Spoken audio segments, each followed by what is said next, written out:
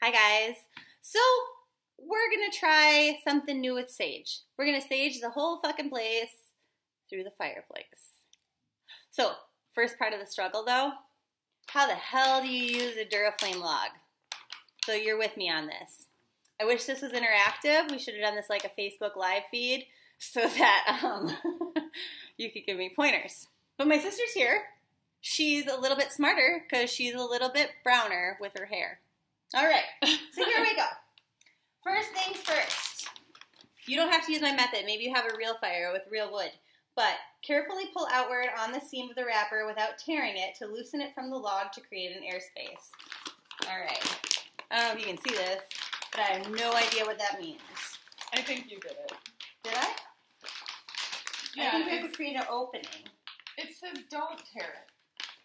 Pull outward without, oh yeah, you're right, without tearing. See? Good thing she's here. All right. Place the fire log, only one. We've only got one right here, so that's perfect.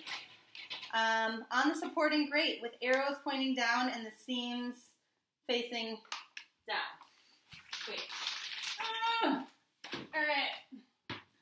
Put your head in the fireplace to read the rest of the directions. Hansel and Gretel shit up in here. Okay, light the seam below each arrow, and close the fireplace screen. So, lighter. Oh, fuck. Where's the lighter? Lighter?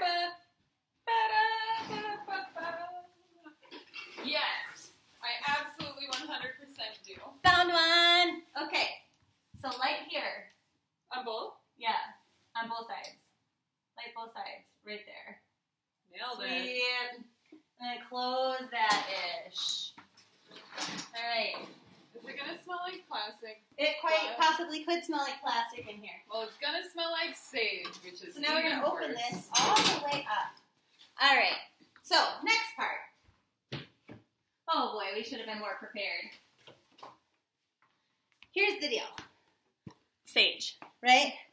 People walk around with their sage and stuff. They're like kind of racist and like hum and stuff around the house. Thing is, with sage, it's not good enough. A lot of people don't know this, that you can't just walk around and sage things because, yeah, it cleanses your house, but what's the problem with having a house that's totally cleansed? Do you know? Yucky crap comes in. Yeah, the space is empty, so any sort of shit can fly right back in your house, whether it's good or bad. So sure, you cleared everything out, but maybe you cleared out the good stuff, and now all evil seeks into your house. We don't want that. So, what I recommend doing is taking part of the sage, cutting this apart, and actually having scissors to do it, so I'll be right back again.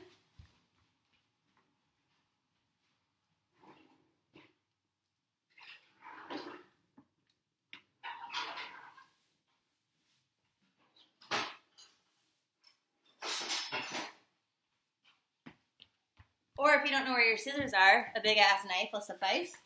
So, go ahead and cut some sage off your little sage bundle, right?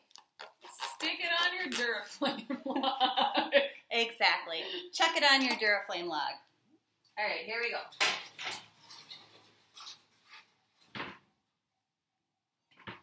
I'm going to let that burn. I am going to say to the spirits in my home, everything bad, get the fuck out. Like, seriously, right now. Everything that is negative, that is not of divine light and love, leave immediately. Fine. Except for Shelly. Oh, okay. But all of her demons, please go as well. So you want to invite in the angels. You want to say, okay, angels of divine light and love, please come into my home and create a space of love, harmony, and protection. So, you know, we did the sage. So now we want to fill the space with something more harmonious. You could put a little sweetgrass in there. So that sage is working on cleansing the whole entire house. I'm going to cut some sweetgrass off. All right. And then once my house is getting all cleared and I've demanded that everything go, you can't ask nicely. You know why? Because demons and shit, they don't respond to that. They have to be forced. I'm going to sprinkle some sweetgrass on there.